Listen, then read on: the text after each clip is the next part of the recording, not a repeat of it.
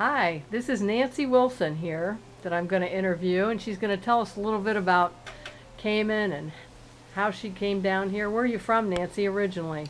Ohio, right in the center of the state. And how did you and Tom happen to come to Cayman Islands?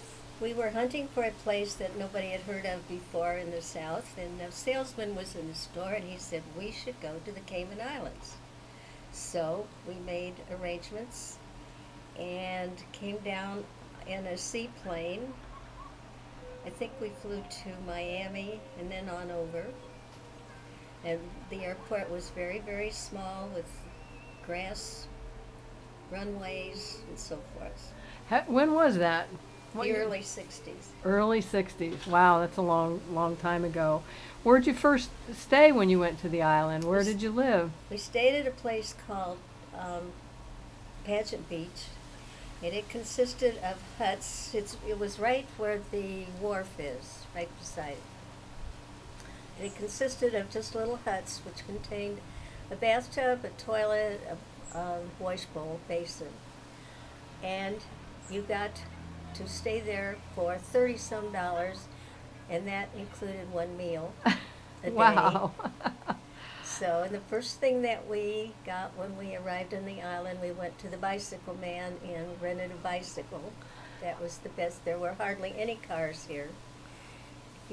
There was a taxi cab called the Mini Moke, which was low slung to the ground and since has been banned.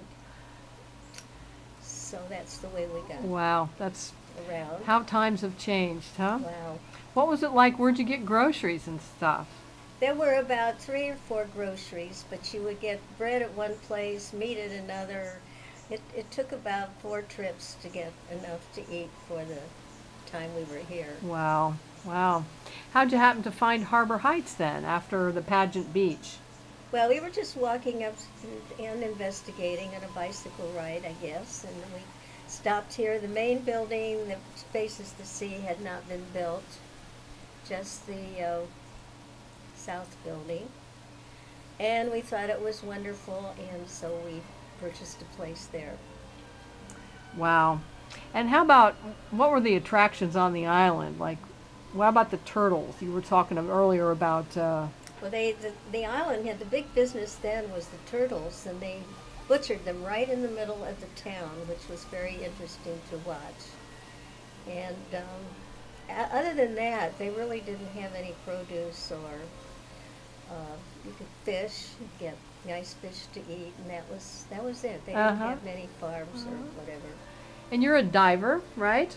Right? Tell us a little bit about how you got into diving and... Well, Tom started diving a lot earlier than I did. I think I was a little afraid of it. So, and then he got so interested in photography, I decided that was his thing. So he should take that over. So, and he had loads of fun with it, and we have some great pictures.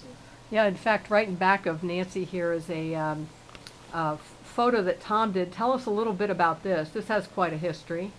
Well, he had entered this contest, and the winners in several different categories were chosen to be made into a stamp, and he had that honor, and he was very thrilled. That is exciting. And who'd you used to dive with years ago? I think it was Clinton Ebanks, or no? Soto, Okay. Bob Soto, and he introduced Tom to the divers.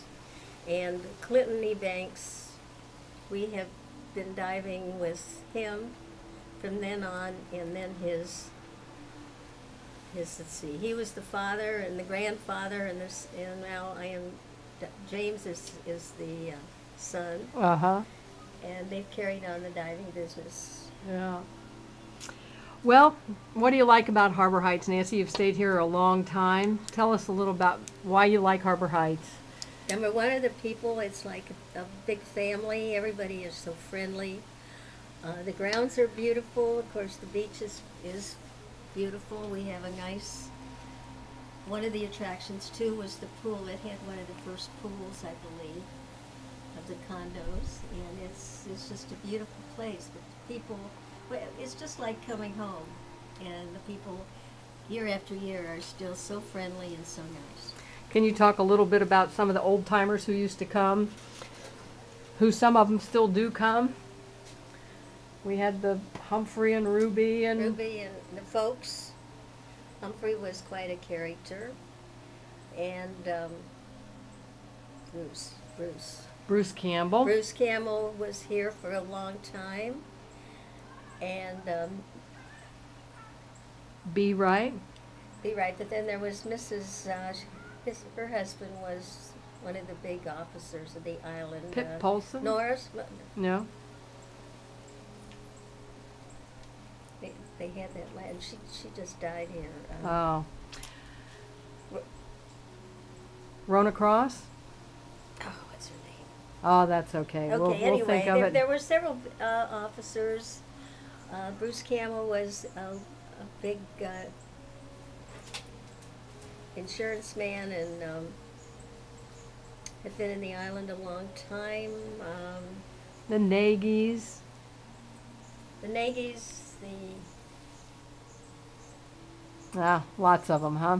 yeah, I mean, they just came, came and went and came and went, Yeah. came back, a lot of repeats, and from all over the United States. Yeah.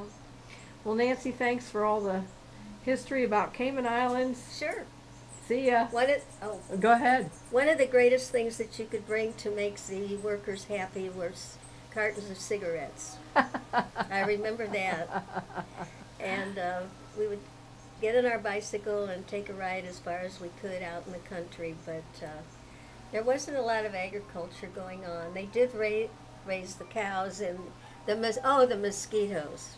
Oh, yes. I can remember that we would sit on our porch and they would come in clouds and just almost carry off the food, and they would kill the cows and horses. They would just smother them, so they were a real burden in the island.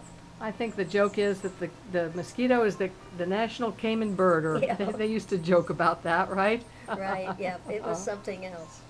Well, it's a great island, isn't it? Oh, it's wonderful, and the people, the natives are just so friendly and so wonderful, and they haven't changed, and we love it. And Harbor wonderful Heights is times. great too, huh? Yep, the greatest. The greatest. All right, Nancy Wilson, thank you you. so much. Thank you. Bye. Bye.